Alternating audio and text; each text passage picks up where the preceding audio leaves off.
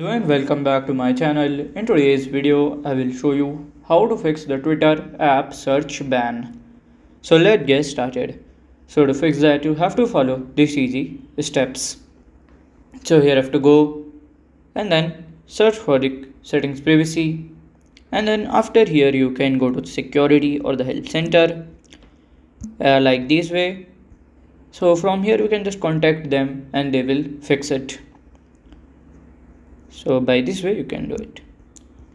So this is how to fix the Twitter app search ban.